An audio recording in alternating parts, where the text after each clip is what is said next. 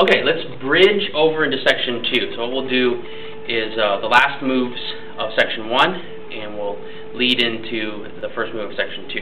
Okay, so from the last brush knee, okay, here, just a review leading into the next part.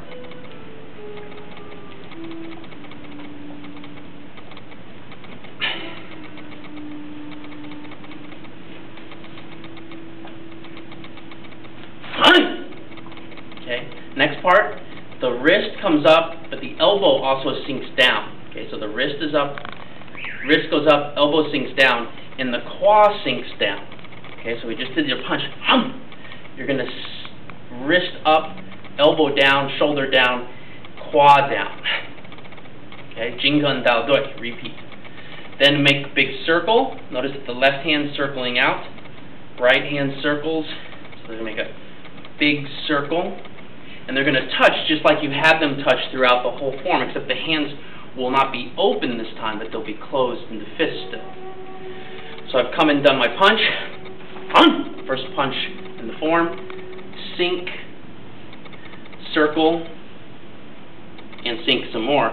Then shift over to the right, flip the hands over. It's almost going to be like you have a sword in your hand, and you're doing a sword cut coming around. If you've done the Chen Saber, this is very similar to Chen Saber. Here, the back toe will turn in, and in one momentous movement, the hand will swing out just like it was a sword cut, and the other hand will go down. So it will go like this. The foot will circle around and come forward, and the hands will continue the circle and touch. Okay?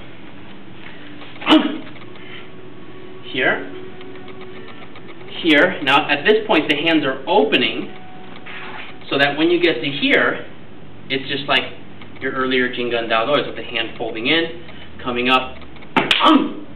Okay? And if that's all you know, then that's the close. Okay? But if it's not all you know, then you're going to continue on, and we'll do that on the next lesson. So one more time from here.